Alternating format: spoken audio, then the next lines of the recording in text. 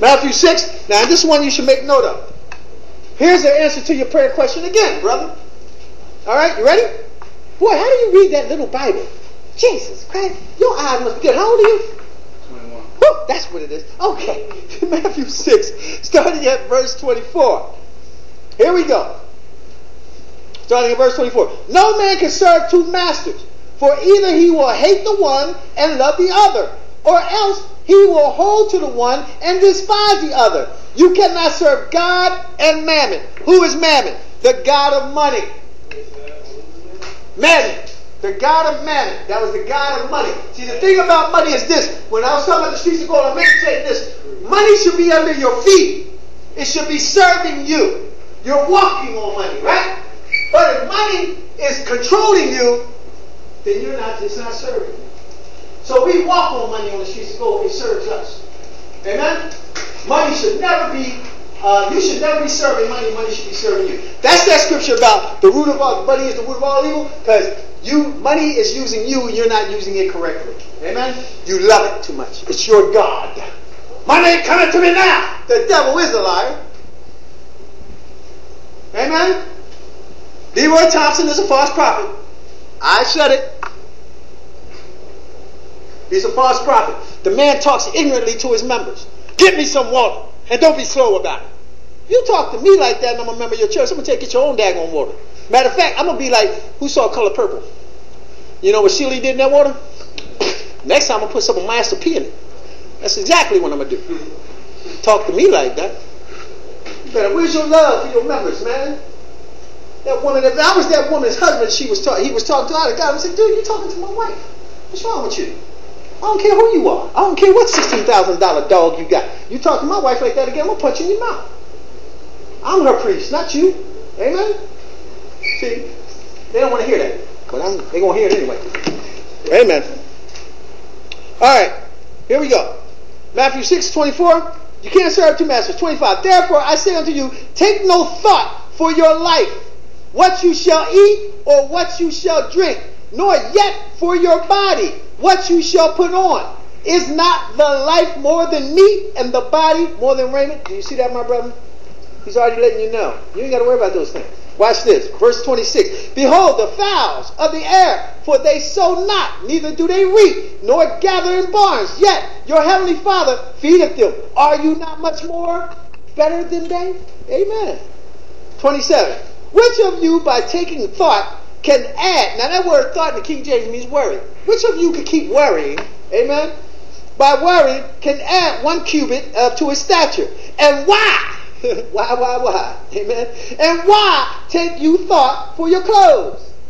Consider the lilies of the field, how they grow. They toil not, neither do they spin. And yet I say unto you that even Solomon in all his glory was not arrayed like one of these. Wherefore, if God so clothe the grass of the field, which today is and tomorrow is cast into the oven, shall he not much more clothe you, O you of little faith? That means you don't trust God enough.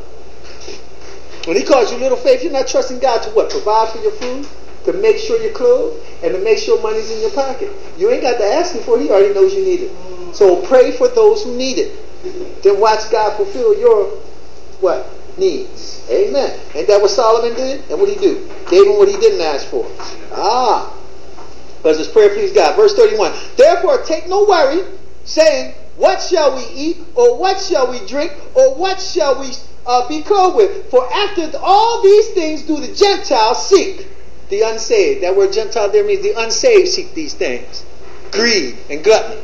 Amen. For your heavenly Father knoweth that you have need of all these things. But here's your favorite scripture. This wraps it up. But seek ye first. Finish it for me, gentlemen. And what? And all his what? And it shall be what? And all these things shall be added unto you. Seek ye first the kingdom of God and all his righteousness, and all these things shall be added unto you. Amen? So therefore, I need to be praying for you more than I pray for myself. Amen? I need to be helping you more than, because if I'm helping you, I'm helping me. Amen? Not judging you, not saying you're wrong, not putting you down. No, brother, I don't agree with your sin.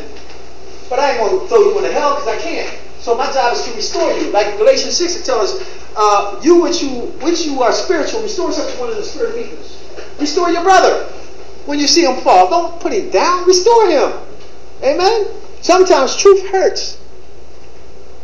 But it's still the truth nonetheless. Amen? John 15. Come on, we're almost done. John 15.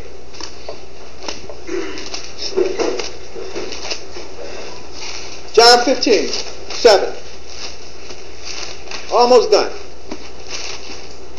Now, I want y'all to read those books on the classes, because when I come back Friday, we're going to hit it, and I want a lot of questions from y'all. Amen?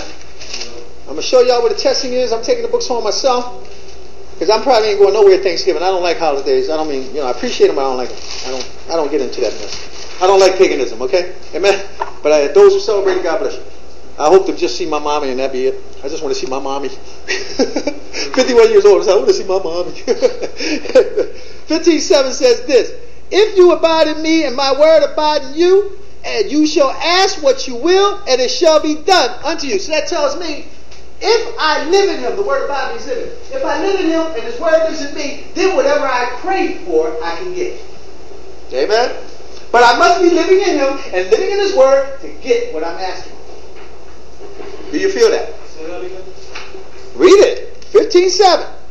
If you live in me and my word live in you, you shall pray what you will, and it shall be done unto you. But you got to be living in his word and him living in you. Amen? Well, your prayers don't go away. When it says living in him and living in his word, is that just like us being a teen challenge? Me being a teen challenge, is that am I living in his word? No, you're learning to. You're still a baby. You're learning. Right now, he's carrying you all the way. He's milking you. He's breastfeeding you. He's covering every mistake. You want to know when you start living in him, when he says, now it's time for you to walk. You and me. See, right now, you're doing like this. Come on, boy. Come on. You know, you'll be, come on, walk with me. Oh, I got you. Oh, there we go. All right, now, come on. I don't care how old you are. You be 80 years old, you start walking. But one day he's going to do like this. You're going to say, oh, my day, you wham. And Father's always there to feed you that bottle or give you a nibble. There you go. Suck it. Right? But one day he's going to say, you ain't getting no more. It's time to eat some meat. Come on, Dad, where you at? You said you'll be here. He is here, but he's letting you go through it to mature you. That was the worst time of my life, man. I would call on God when I first got saved. He'd show up just like that. Wow. Watch this guy. God wanted to provide me with this. And it was there. Oh, every time I spoke something, he was there. I got around, started to show up. Yo, my sister, God. My God was supply all I need, man. You ain't. Yeah. All right, God. I got this car. I'm going to serve you in it. Yeah, I will serve you, God. And I'm hacking. I will serve you. The engine blew. Boom. Couldn't roll it no more. Boom. Had to spend $3,500 for a $500 car. They said, God bless you with that to pay a $5 time. Boom. Because when you steal from God, he makes you pay back 7 times. Woo! So I had to pay $3,500 on this $500 car that I promised God I would only use to serve for him. But I started smoking crack in it, hacking in it, being born again, doing all kinds of stuff in it. But this was what God saw. God whipped my butt. He didn't show up no more. I called him on you on your own. I'm still with you. I ain't gonna let the devil kill you, but you on your own. Are you gonna still serve? Yeah. While he's doing that, go to John 8. You gotta do what God is going to do. He's going to bless. God never forces you to do it. No, I mean, if like another being on the earth kind of forces you to obey the rules. Like if you want to do something, but you're not able to, so you decide to surrender and surrender to the being's will, or I don't think I'm clear. Like if you want to leave, but you can't.